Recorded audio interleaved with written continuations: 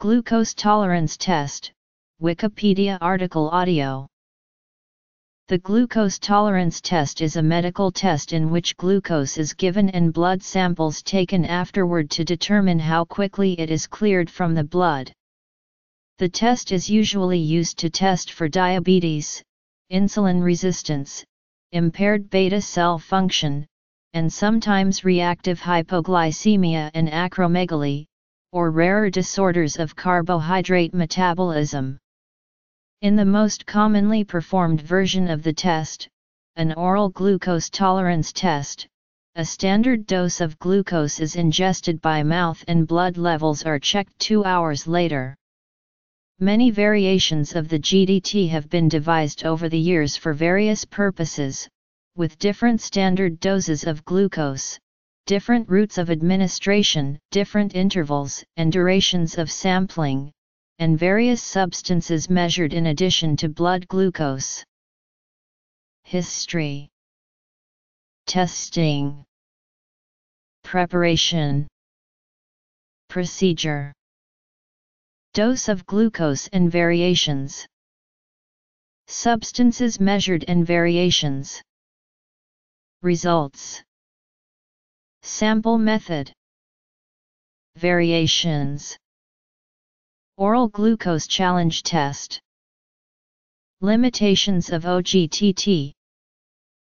The glucose tolerance test was first described in 1923 by Jerome W. Kahn.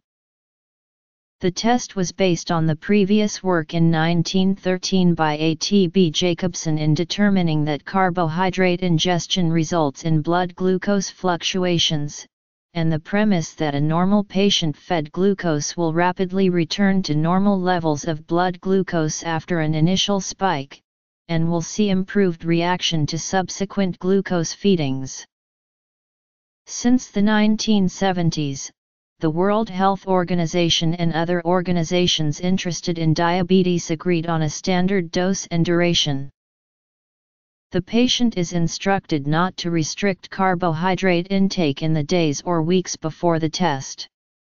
The test should not be done during an illness, as results may not reflect the patient's glucose metabolism when healthy. A full adult dose should not be given to a person weighing less than 42.6 kilograms, or the excessive glucose may produce a false positive result. Usually the OGTT is performed in the morning as glucose tolerance can exhibit a diurnal rhythm with a significant decrease in the afternoon. The patient is instructed to fast for 8–12 hours prior to the tests. If renal glycosuria is suspected, urine samples may also be collected for testing along with the fasting and 2-hour blood tests. For gestational diabetes, the American College of Obstetricians and Gynecologists recommends a 2-step procedure, wherein the first step is a 50 grams glucose dose. If it results in a blood glucose level of more than 7.8 mol/L, it is followed by a 100-gram glucose dose. The diagnosis of gestational diabetes is then defined by a blood glucose level exceeding the cutoff value on at least 2 intervals, with cutoffs as follows. The diagnosis criteria stated above by the World Health Organization are for venous samples only. An increasingly popular method for measuring blood glucose is to sample capillary or finger prick blood, which is less invasive, more convenient for the patient and requires minimal training to conduct. Though fasting blood glucose levels have been shown to be similar in both capillary and venous samples, postprandial blood glucose levels can vary. The diagnosis criteria issued by the WHO are only suitable for venous blood samples.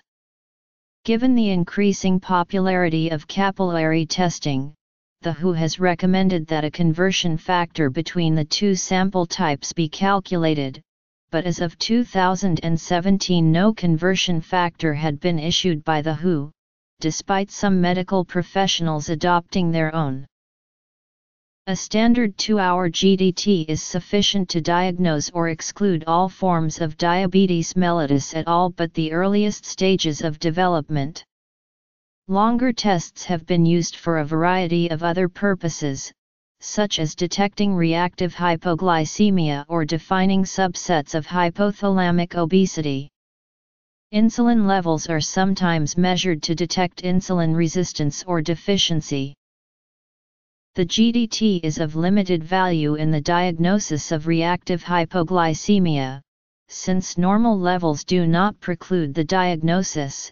Abnormal levels do not prove that the patient's other symptoms are related to a demonstrated atypical OGTT, and many people without symptoms of reactive hypoglycemia may have the late low glucose. The oral glucose challenge test is a short version of the OGTT, used to check pregnant women for signs of gestational diabetes. It can be done at any time of day, not on an empty stomach. The test involves 50 grams of glucose, with a reading after 1 hour. The OGTT does not distinguish between insulin resistance in peripheral tissues and reduced capacity of the pancreas beta cells to produce insulin. The OGTT is less accurate than the hyperinsulinemic euglycemic clamp technique, or the insulin tolerance test, but is technically less difficult. Neither of the two technically demanding tests can be easily applied in a clinical setting or used in epidemiological studies.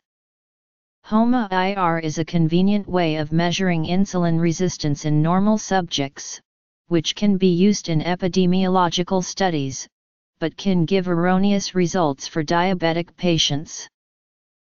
Before glucose intake, 5.3 mol/L, 1 hour after drinking the glucose solution, 10 mol/L, 2 hours, 8.6 mol/L, 3 hours, 7.8 mol/L.